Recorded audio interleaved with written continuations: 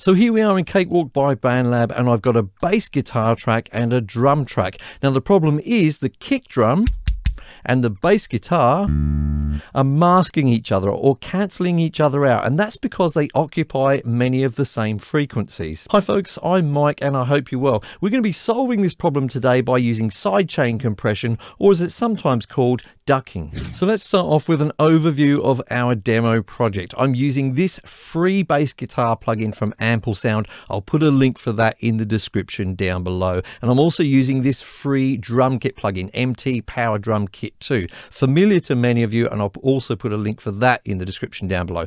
Now I'm using this drum kit not only because it's a great drum kit, but also if we go to the mixer section over here, you can see that we can send each drum to a separate output. That means over here in Cakewalk, and I'll bring up the console view here, you can see that there is a kick drum channel here, a snare drum channel, hi-hat and cymbal, etc. Now that means that I can use the kick drum independently to trigger a compressor on my bass guitar over here, and that is the basis, excuse the pun, of sidechain compression. Now if you happen to be using something like SI Drum Kit, which came with Cakewalk, or something like a drum loop, which is just a stereo file, then it's much more difficult for you to separate that kick drum from everything else in order to use it to trigger the compression. But I will be showing you how to deal with that towards the end of this video. Do stick around for this part, don't skip ahead. Watch this part first and then watch that part at the end to figure out how to solve that issue. So this is the track that we're dealing with.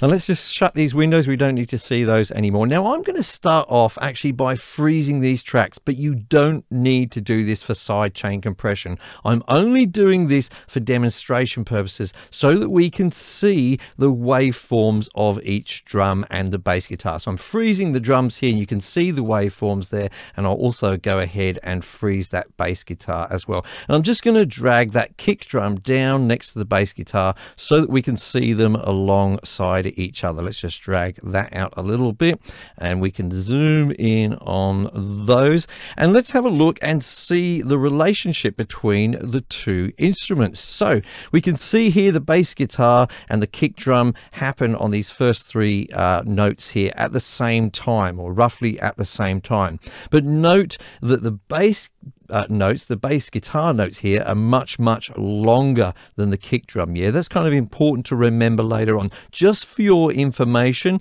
the kick drum note, if you like, or beat, is around about 150 milliseconds long or so, maybe up to 200. And this one, the bass guitar, is around about sort of 800 milliseconds long. Okay, so it's much longer. That's just important to remember for later on. So for the remainder of this tutorial, I'm going to be using the console view. So I'll go to its tab at the bottom here, double click on it, and that will bring it up to full screen so you can see what we're doing. Now, as I mentioned, we're going to be using the signal from the kick drum, that's the fourth track in here, to trigger a compressor on our bass guitar. That compressor is going to reduce the volume of the bass guitar just while the kick drum is playing. It will return back to normal after the kick drum has stopped playing. Okay, so after each beat of the kick drum has stopped playing, I should say. So we need to start off by adding a compressor to the bass guitar. So I'll go to effects here, click on plus. I'm going to go to insert audio effects and then go down to the Cakewalk folder where I will select the Sonatus compressor. That's the free compressor that comes with Cakewalk by Bandlab, so you can follow along using that. Now if I play the track and you watch this diagonal line here on the display, you'll see the dot move up and down there, and that will indicate the level that the compressor is receiving, or the signal the compressor is receiving. Let's have a look at that.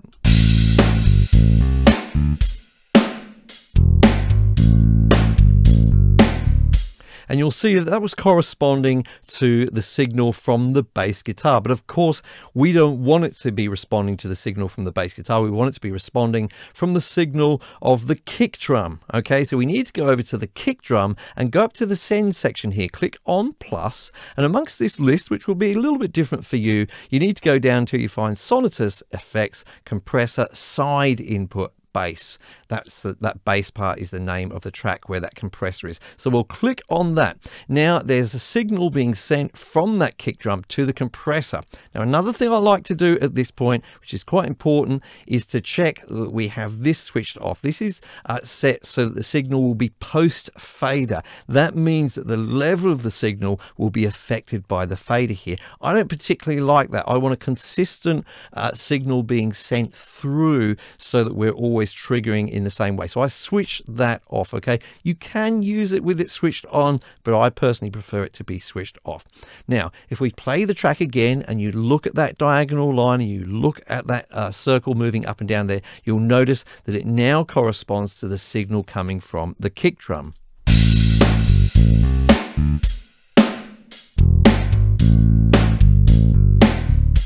However, there's no compression happening yet, and that's because we haven't set up the basics, especially ratio and threshold. So I'm going to start off with the ratio. It's set to 1:0 at the moment. I'm just going to change it to something like, it doesn't really matter too much, but 1:4, okay, just so that we've got some compression happening. Now we need to adjust the threshold while we play it. We need to drag it down until we reach a point where the compressor is actually being triggered. That will show over here. Let's have a listen to the track and do that now.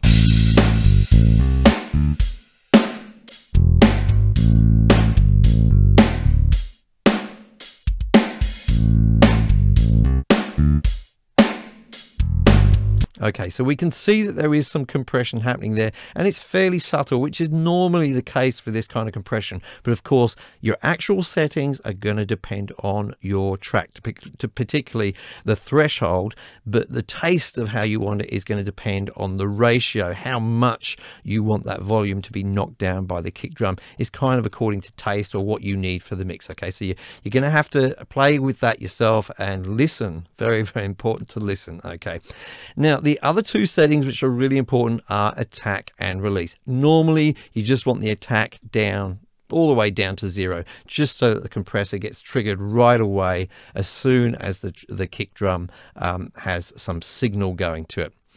The other setting here, release, is really dependent upon your track and the effect that you want. Remember earlier, we looked at the length of the two instruments. The kick drum normally lasted for around about 150 milliseconds in my track, and the bass guitar, or one of its long notes, lasted for around about 800 milliseconds. So obviously, if I had this release up really, really high, up to 800, what's going to happen is it's going to crush that, well, not really crush, depends on the ratio setting, but it's going to reduce that bass guitar for that amount of time at least. I mean, a little bit longer than that, in fact, but that's roughly what we're looking at. Okay, so that's probably not going to be the effect you want.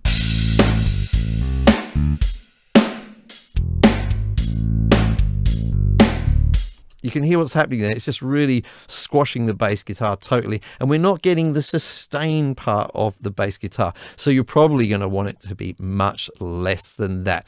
I'm going to put it down here to, I don't know, even something like 100, so that I still get a part of the initial transient of the bass guitar, but I'm killing just the first transient with the kick, but I'm still getting a little bit of that oomph at the beginning of the bass guitar. Let's have a listen.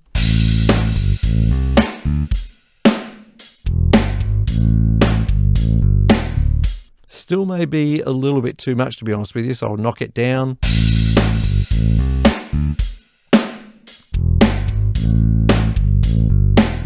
Okay, now you're going to need to play with it from there in order to get it right for your song, okay? It may take a while for you to get used to this, but just do take into account those differences in length. If you want those sustained parts of the bass guitar to come through, okay, you don't want to kill the whole instrument off. Now, before we get into using this with a drum source where we can't separate the kick drum from the other drums, so something like the SI drums, which come with Cakewalk, or a stereo file like a drum loop, I want to tell you that I was asking my friend Morgan Freeman the other day about his favorite Facebook group, and this was his reply. Hey Mike, thanks for asking. My favorite Facebook group is, of course, the Creative Sauce Cakewalk group, full of fine folk helping me with solutions in my favorite recording software. Follow the link below to join and tell them Morgan sent you. So let's look at the scenario where you just have a stereo source for your drums and you can't easily separate out that kick drum to use it as a trigger. It could be the case like this one where I have SI drums, or it could be something like a drum loop which is on a stereo file. In fact, I'm going to close this SI drum window here and I'm actually going to freeze that track. We'll just see that happen there, and you can see now it actually is a stereo file, just the same as if you were using one of those loops.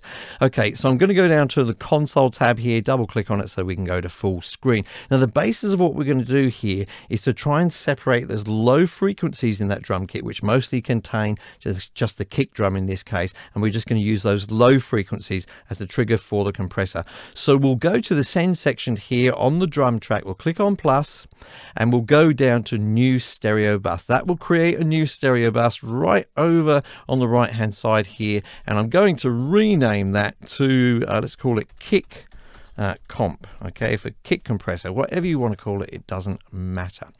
Now I'm going to go back over to where I did the send over here, and again I'm going to switch this button over so it's pre-fader, so that it's not being affected by this fader down here. And in fact, I'm going to just push that fader all the way down for the moment, so that the only thing that we're going to be hearing is this bus. That's just for the moment, by the way. We'll turn it back up later. So let's just play the drums for a moment. And you can see they're only coming through this bus over here.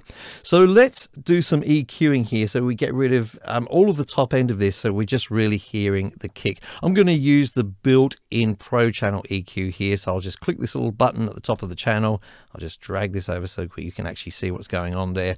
And then I'm just going to double click on the EQ here like so. I must make sure it's switched on, in fact. And then I'm going to go down to this LP button here. This is the low pass filter. Okay, I'm going to switch that on, and I'm just going to adjust its frequency a long way down, somewhere down here, and in fact make it slope pretty sharp there. Okay, now if we have a listen to this, you're mostly going to hear just the kick drum. In fact, let's just mute that bass guitar for a moment so that we can only hear the drums. I'll double click on this again. So we've got rid of all of the sort of hi-hat cymbals and most of the snare. We've got the low end of the snare there, but that should be fine, because the next thing I'm going to do is just boost these this bass frequency down here.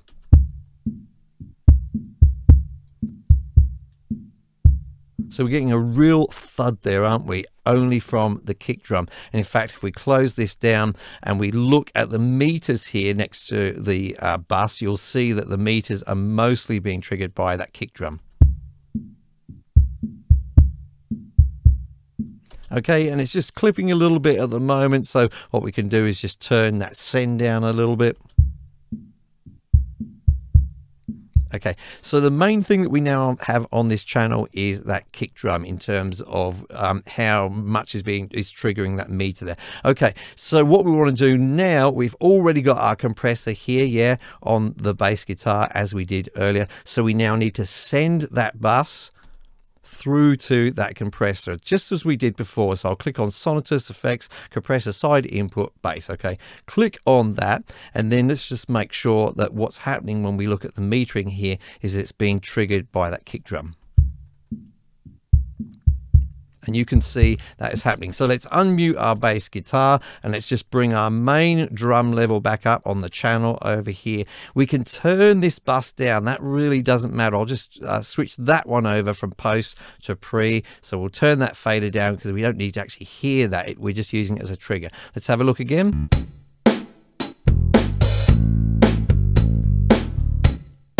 So you can see there that the signal there is just coming from the low end of the kit, and we can go ahead now and again adjust our ratio to something reasonable, bring down our threshold, just adjust that ratio again there, sorry, bring down our threshold, and we'll start to get some compression.